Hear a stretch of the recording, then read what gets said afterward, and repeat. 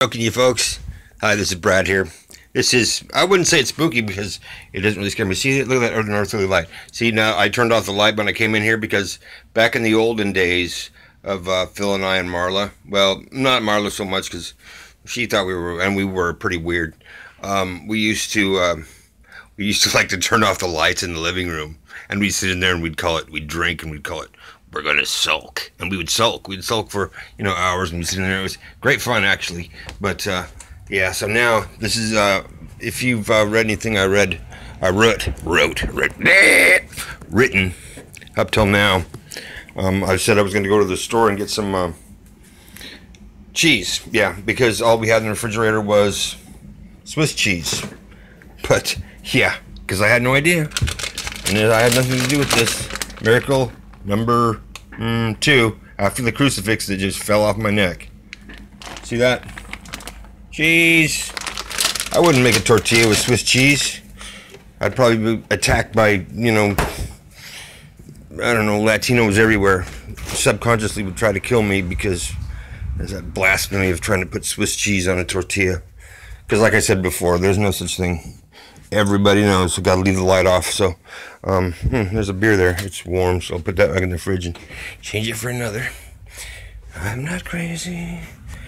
Bear with me.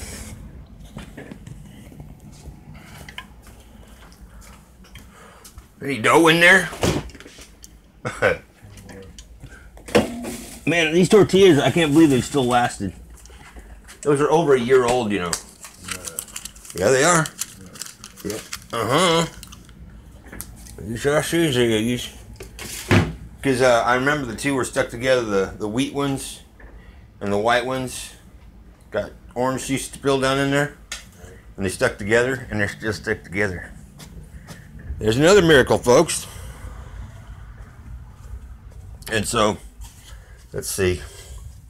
I can't keep this running all the time. That would be stupid. Oh, can't turn the light on. I have my orders. They must be obeyed. I'd say you understand, but of course you don't. Here we go. And I don't care who knows it. Oh yeah, I gotta turn the light on for a second because here's the first thing that did happen. And I'm not joking about this, and it's weird because this is the kind of shit I used to make up, but it's really happening now. And it's cool because I probably thought if it would have happened, I would have been scared of it. Because like when I said a couple of moments ago, if you go back and read on the Dead Freeway Animals, which is taken from a Rancid Vat song, Dead Freeway Animals are your only source of meat. You just contracted VD from a toilet seat. That was penned by the great Steve Wilson. This, and everybody used to say, you should take that goddamn crucifix off. And Phil used to say it too. Guess what happened? In the time I was writing this, that just fell off my neck. I'm going to leave it off because they're probably right. It's probably blasphemous for me to be wearing a cross. Like a gold ring in a snout. Gold ring in a pig's snout. Sow's ear, buckle, traffic, whatever. Anyway, so things are going better now. I'm feeling better. I gotta tell you, I'm not alone in this. And this sounds crazy, and I don't care. But Phil and I were a lot closer, and I'd taken it for granted. And I don't realize. I only realized fairly recently. I only realized fairly recently that I just